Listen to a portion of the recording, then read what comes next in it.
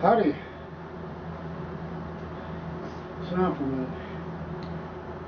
Well, I thought I'd give you all the results, some further results rather, of my modular backstop system. Once again, using the Staples economy storage box. Whatever this, so I cut a piece of cardboard to tape on the back, the top to act as the back. But anyhow, I got that all done. I wanted to show you. This is the piece that was I used halves of pizza boxes trimmed to fit the bottom of the box and replace a big hole in the bottom of the box itself, and then a tray inside, and then put trays of junk mail, catalogs, etc. inside, and layer after layer of these filled trays or modules. And I will go through that in a minute. Anyway, this is the cardboard that was on the outside of the pellet hits first, or as it goes through the target, whatever. I also use it for when I'm doing the chronograph numbers. Now this is the part I cut to fit in the bottom of the box itself, which turned on its side is now the face. So this is in the bottom of the box behind this. Okay. And this is the tray that was set inside the bottom before I start using the other trays full of junk mail or modules stacked up and up on top of that, as you'll see one more time here. Wanted to make sure I'm getting this clear, and the pellets don't penetrate as far.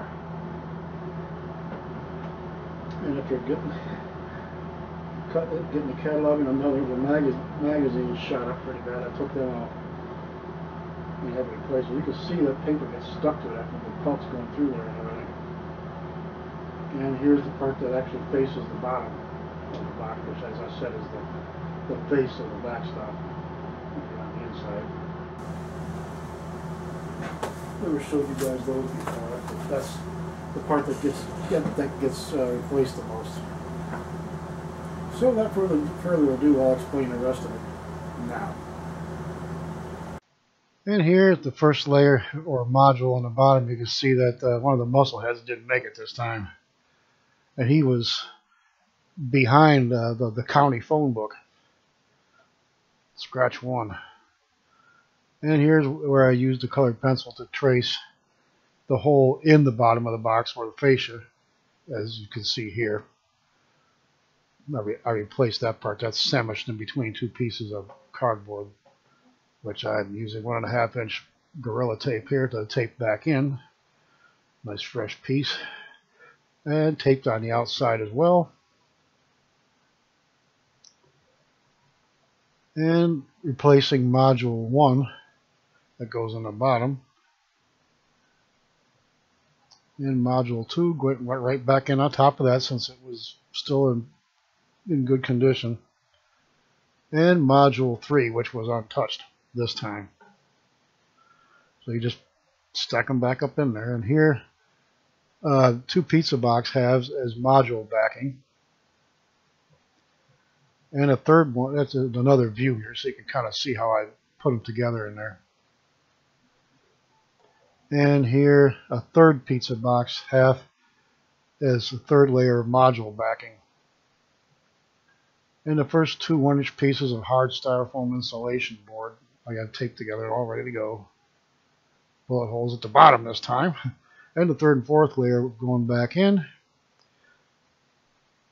And one of the magazines and the phone book got shot up, and the bottom is now turned upside down in the back, and then taped the backing back in place with the 1.5 inch masking tape. Ditto on the fascia here. Cut another pizza box, kind of like the pizza eyeball, huh? And then here it is across the room, all set up. And here is my target portfolio. I see my shot targets in. My little homage to old Houlihan Big Chuck from the 60s, where they made fun of certain brands to make it laughable. And here I decided to show some of my new rifles mixed up with the vintage ones. And 160 on the left, Guide Hawk in the middle, and Hot Sound Striker 1000X on the right. Here you have the Winchester 1400 CS, Benjamin NPXL 725, and new Remington 725 VTR on the right. Here's my collection of old Crossmans, the 160 on top, and some 760s, and a 66 AB Power Master in the middle there. And make note of this one. This guy has a lot of new old stock parts. Pretty simple, huh? Good way to use up pizza boxes and junk mail. Put it to constructive use. And I got that third pizza box in the back, on top of the stack. In other words, before I put those 4 1-inch pieces of hard styrofoam insulation board in there, and then take that cardboard over the back and flip it over and tape another piece, cut the bottom of the box, which is again now the face. So it's got to go through. It's got to go through three pizza box cardboards before it gets to all the stuff it's filled with, which is pretty dense. So even the H&N silver points I use to take the place of the Hornets, which are a lot more expensive, by the way, but also weigh the same 24.38 grain as the Hornet. In place of them, flatten out real nice until they hit other pellets and stuff as they get filled. As it gets filled up, then they get mangled and everything. It's hard to tell what the hell they are. But and they didn't make it as far in. They were making it in maybe 8 or 10 inches before, and now they didn't.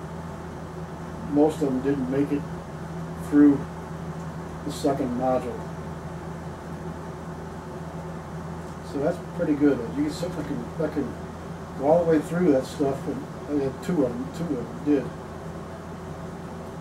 don't know what they were, the minimum, a couple of Hornets, or King 25s maybe.